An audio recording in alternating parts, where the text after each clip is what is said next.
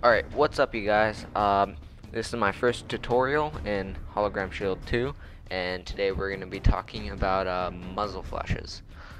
Um, this is the episode for beginners, so if you already know how to do one and you want to make a pretty good realistic one, I'm going to be making another tutorial on that, so bear with me.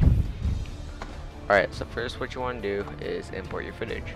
There's different ways you can import. You can drag it in from right here. Yeah, that's my footage. You can drag it into here, or you can just go file import. Alright, now I want to make a new composition, so I'm going to drag this down to this little box right here. Let go, and there you go. Here is my footage. So it's really slow right now. With a shotgun, and I'm gonna want to be I'm gonna color correct the footage and then start adding the muzzle flash. So for that I am gonna be using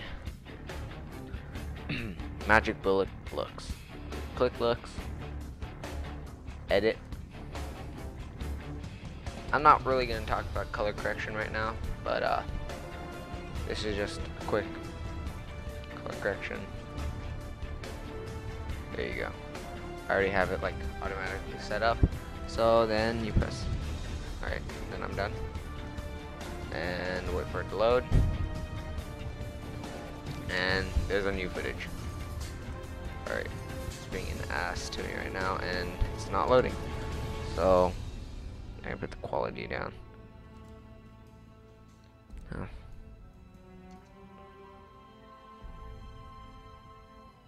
Alright, much better.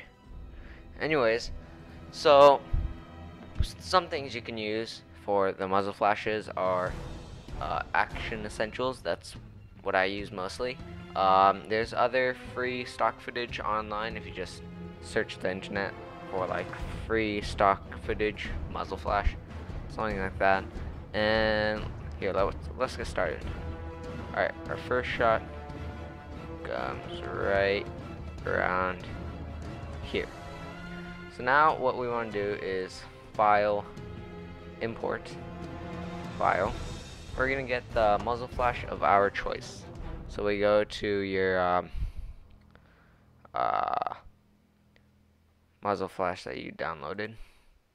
One sec, let me get this. Alright, so action essentials, and let's go to muzzle flashes. Alright, now if you go to here, you can see what the muzzle flash looks like. It's this thing right here. On Windows, I have no clue. But yeah. So we just look around for a muzzle flash that looks good. I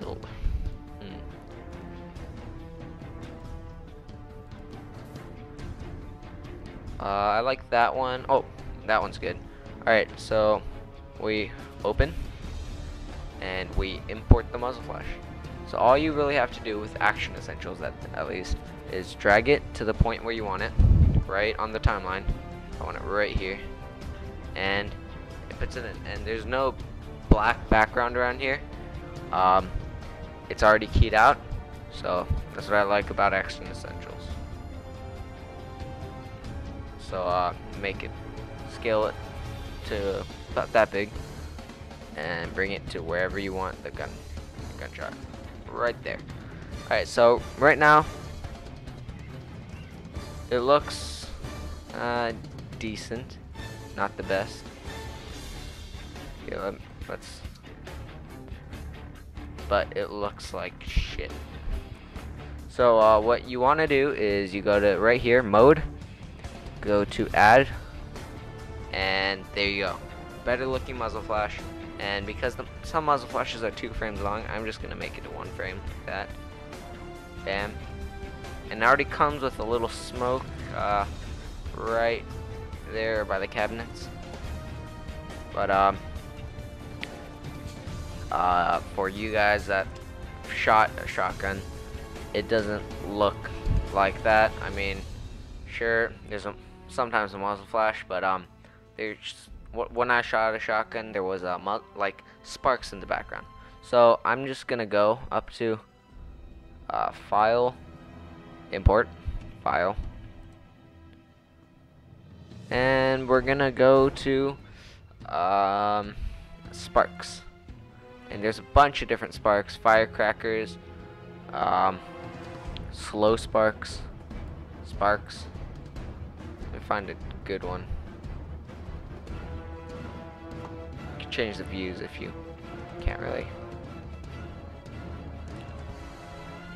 Like that, there you go. I think I use spark 1. Open, let's try that. And all you really want is 1 frame from this. So right around here is when it should start. I want a good amount of sparks, so right there, that looks good.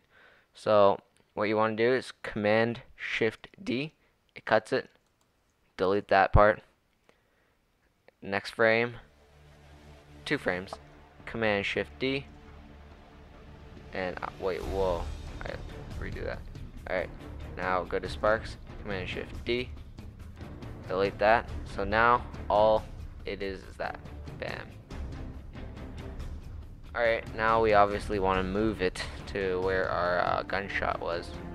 Maybe rotate it. There you go. And then our second set of sparks. There you go. Right there. That looks pretty decent. But we want to add the same effect, the add, and that looks pretty good.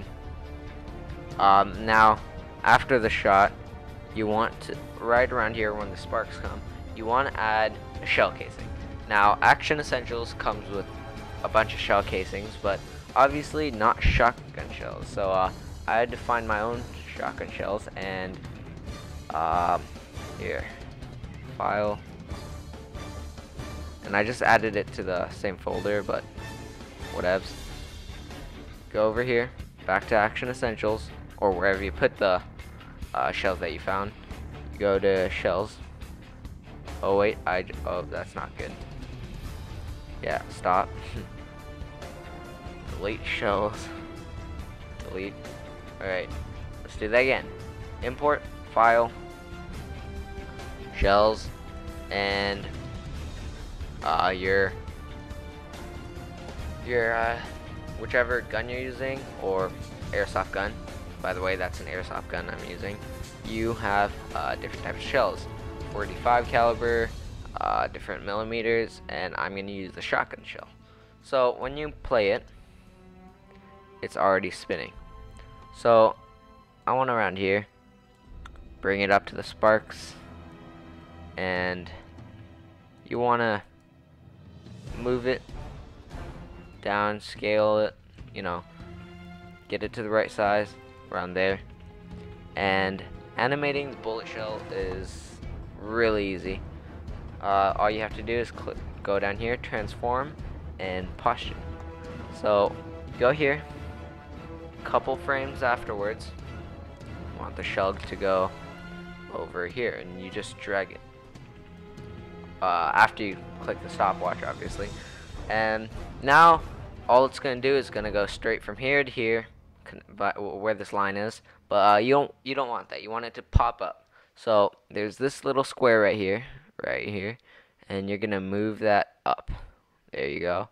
It curves, and that's about good. So now, when it shoots, it also shoots out that shell.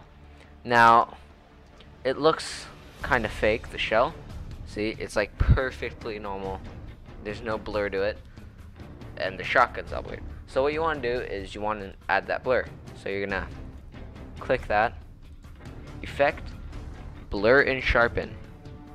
You're gonna go to fast blur, and the blurriness right here, you just bring it up to, I'd say about like 49, 50 ish, around there, or to whatever you want. There you go. And you do that to all your different shots. Obviously I'm not going to do it to all of mine because I shoot like 3. So that's what it should look like. Now, when you're done, you go to composition, add your render queue, and you render right here. Alright, so anyways, after you're done rendering, you go to your whichever system you use for editing, and I use Final Cut Pro just because you can see what the sound looks like. You see the sound waves, I can just say. So that really helps. Premiere is also very good if you want to use that. Okay, let me. Oh, and there's my footage. So once you once you render, you bring it into here, and just wanna, yeah, that's the original footage, and this is what I got afterwards here.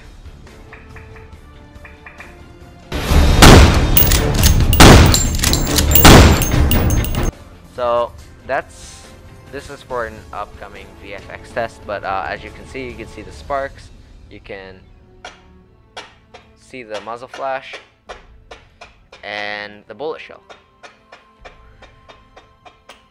And you do that obviously for all your different shots. And Action Essentials actually comes with it comes with a bunch of sound effects. I get my own sound effects, but those are really good sound effects that you can use. Obviously, you put your music in the background.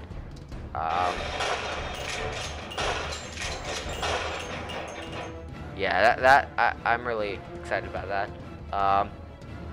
If you have any questions, comment below. If this video gets at least 50 likes, I'll make my own muzzle flashes, and I'll just show it to you guys, and you guys can download the video and have your own keyed out muzzle flashes. So thank you guys. Remember to subscribe to Hologram Shield for more tutorials. So thanks you guys. Goodbye.